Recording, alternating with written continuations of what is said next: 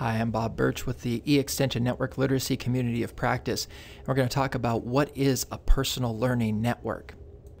Most of us are used to a very hierarchical arrangement when we think about how we get our information, or at least how we have gotten our information in the past. And a lot of our information comes in a top-down flow. So whether that's a CEO or university president or a book publisher at the top of that hierarchical structure, we have a very passive relationship with information as we wait for it to flow down through this hierarchy before it eventually gets to us. Well, John Husband has come up with this term wirearchy to describe the framework and the relationship that we have with information in the internet age. With information accessible to us, 24 hours a day, 7 days a week through online tools, we don't need to rely on the hierarchy anymore. So through being connected with people and resources, we can move from that hierarchy framework to a wirearchy framework and be much more active in our learning and professional development.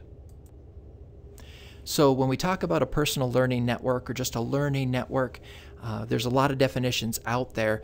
The one that we like is a deliberately formed network of people and resources capable of guiding our independent learning goals and professional development needs. So your network's about people, but it's also about being connected to resources and sources of information and using the correct tools to filter that information. And it's also about you, not about your organization's goals for you in learning or professional development, but it's about your goals, your professional development needs, and your active approach to finding the information that is going to help you meet those learning goals and those professional development needs.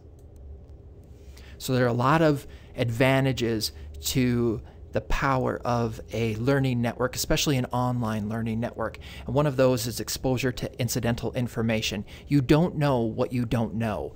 If you have a particular need for a tool that will make you more efficient, or if there's a new way of doing something out there, if you're not aware of it, you can't just go and do a Google search for it. So being connected to your personal learning network exposes you to some of those new ideas, to some of those new tools, to information that you wouldn't have discovered any other way except through the people in your learning network.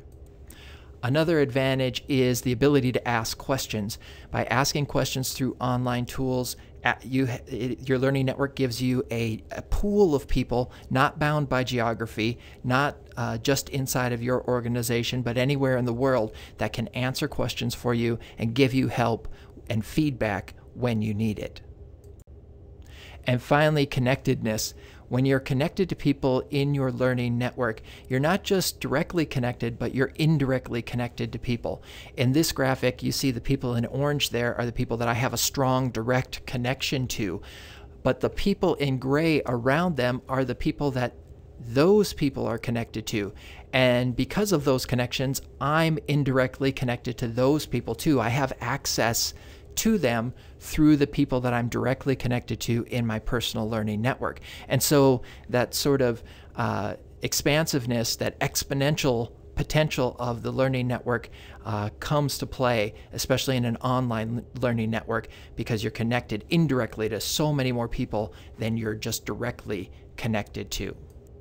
So let's take a look at the framework of a personal learning network. So here you have the inputs, the places where you get information: content, commentary, research, experience, conversation. All of that is part of the information and the learning that you get from your network. But the core of your personal learning network is the people. Experts, colleagues, friends, whoever you choose to connect with in your personal learning network. And the reason that they're the core and the foundation is because they help you filter and find this information.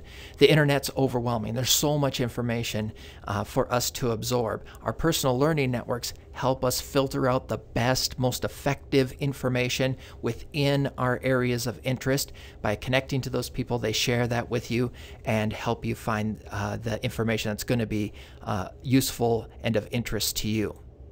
There's another level of filtering available to you through online tools, news aggregators, feed readers, so that you can get information directly from sources as well, and not just rely on the people in your network to share that with you, but to filter that using those online tools so that you really get effective information. You're not overwhelmed by the amount of information coming to you. So when you set up your network in this way, you end up with information flowing directly to you, with information that you can use, that you care about, and that you can put to use in your work and your personal learning.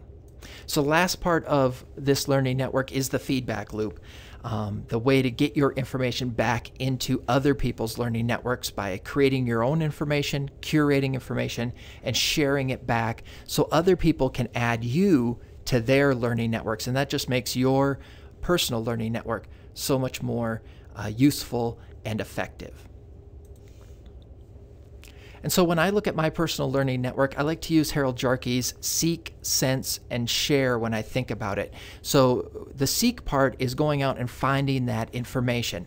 And I find some of that directly using some online tools, some news aggregators like Zeit and Flipboard, feed readers like Feedly that allow me to subscribe to blogs and websites and get information fed to me without having to go out and visit those sites, and things like Google Alerts, which are saved searches that will alert you when something new comes onto the internet that matches your search criteria that you set up.